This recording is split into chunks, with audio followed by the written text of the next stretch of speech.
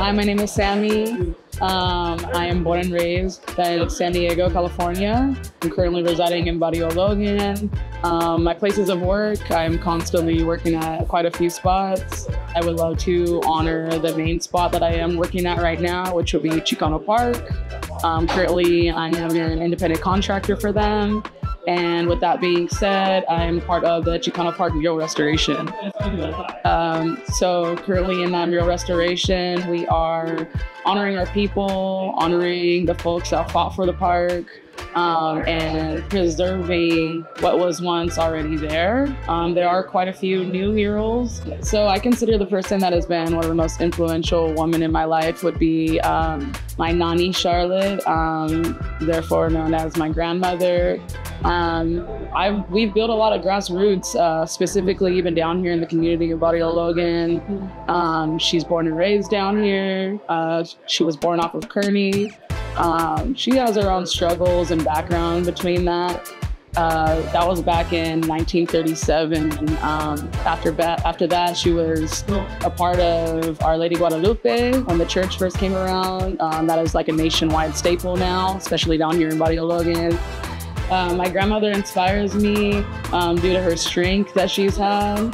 That also led from her upbringing, her courage, her determination to become what she became, and, you know, carry our long living legacy of our family.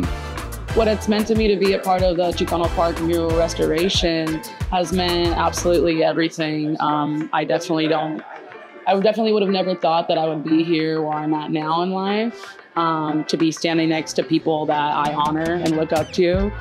Shout out to Patricia Cruz, shout out to Sina, shout out to so many endless women, empowering women, and people that have put me on under their wing to be able to be a part of making history. I originally did this piece for quite a few art shows. I think that one was mainly woman-based. I did kind of a representation of myself.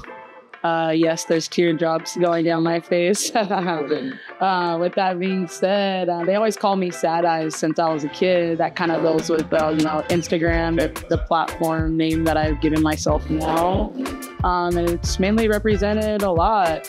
The words of advice to push and to get the youngsters being creative.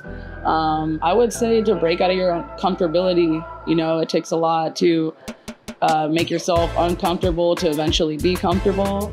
There was a lot of times of me missing out on a lot of opportunities, and even over the past years as being a grown woman, it's taken me a while now to get out of my comfort zone and to honor myself and to, honor the people that have surrounded me, influenced me, and yeah, get yourself out of your comfort zone and do the damn thing.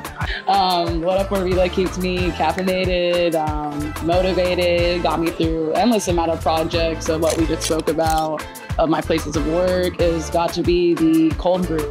I'm a sucker for the cold brew. All black, no sugar, no cream.